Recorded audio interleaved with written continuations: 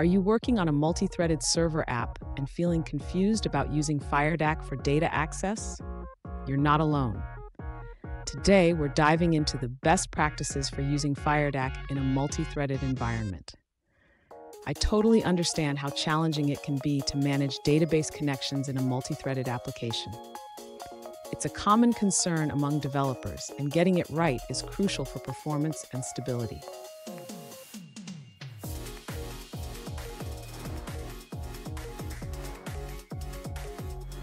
Here's the specific question we're addressing today. One user asked, "Is my approach to using Firedac valid when I can't control thread creation?" They are concerned about accessing the same connection and query objects from multiple threads. Sound familiar? Let's explore this together. So what's the issue here? The documentation clearly states that the same TFD connection and TFD query should not be accessed from multiple threads simultaneously. This can lead to unexpected behavior and performance issues. And stick around. At the end of this video, I'll share a pro tip that can significantly improve your app's performance when using Firedac. To begin addressing the user's question, we need to ensure that each thread has its own instance of the TFD connection and TFD query objects. This prevents any potential conflicts when multiple threads access these objects simultaneously. Next, the user should modify their execute SQL procedure to create the TFD connection and TFD query objects within the procedure itself. This way, each call to execute SQL will have its own instances, ensuring thread safety. Additionally, the user should consider using a connection pool to improve performance. By setting up a pooled connection definition, the physical connections are reused, which can significantly reduce overhead.